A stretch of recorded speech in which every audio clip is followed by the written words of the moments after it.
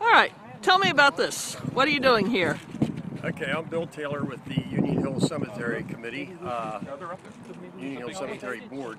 We, about 3 years ago, we started a project to create a cremation section, cremation only, and call it the White Gardens. And through Matt Greco, his suggestion that there's the market need for that because about 40% of the funerals anymore are cremation. So we've been working on this about 3 years with Damon Sinclair, chairman. I helped him, Dick Pratt helped him, and some other people also.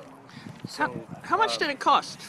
It cost probably, I don't know, I'd say the circle probably cost about $70,000. Okay. In the woods, where we may put a scattering area in phase 2,